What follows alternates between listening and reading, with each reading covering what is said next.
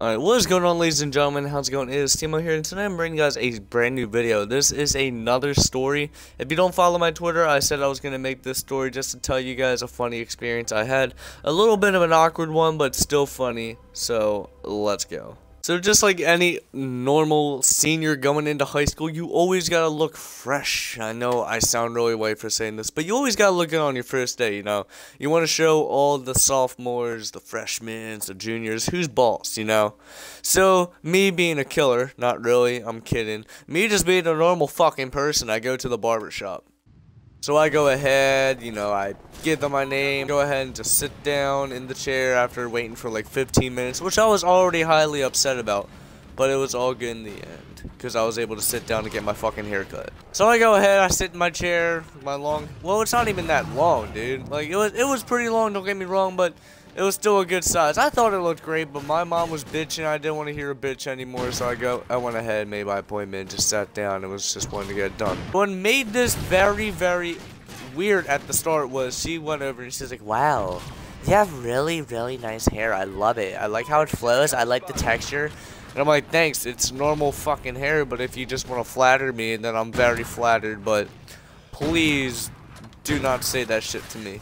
So she went ahead, she asked me what I want done, so I told her, "Can you please, like, you know, shave the sides and then just trim on the top, comb that bitch over, and we be good." So I don't know if she was like a teacher or something, but she asked me way too many fucking questions. I thought I was taking the SATs with the 20,000 fucking questions she was asking me. She was asking me if I wanted this, and this cut, and I'm like, I don't even know what the fuck that is. I thought you went to school for this. You should be able to know what the hell you're supposed to be doing at this certain situation.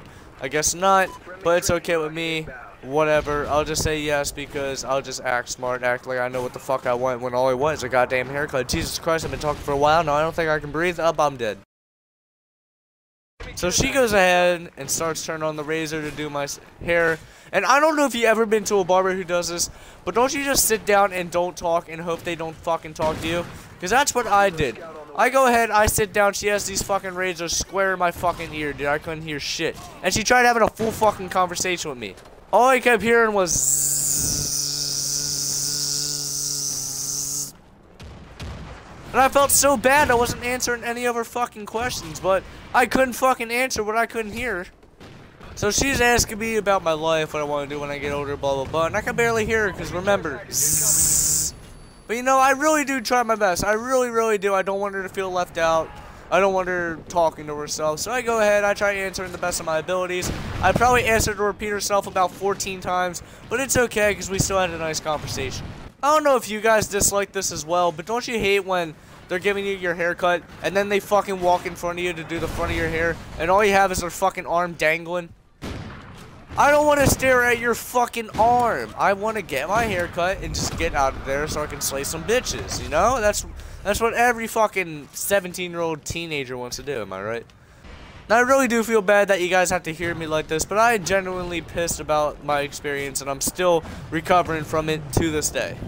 So I really am sorry for the short video, guys.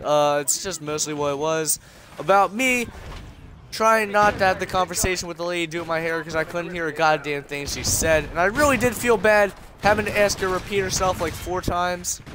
But in the end, I ended up looking like a fancy motherfucker and ended up slaying 14 bitches that night. No, I'm kidding. It was only 13 and a half because I don't think you count dogs. But no more joking around, guys. That is going to end the video. I really hope you guys did enjoy the video. If you want to see more, you know what to do. Hit that subscribe button and like the video if you want to see more and hear more stories. Thank you guys so much, and I'll catch you guys later. Peace.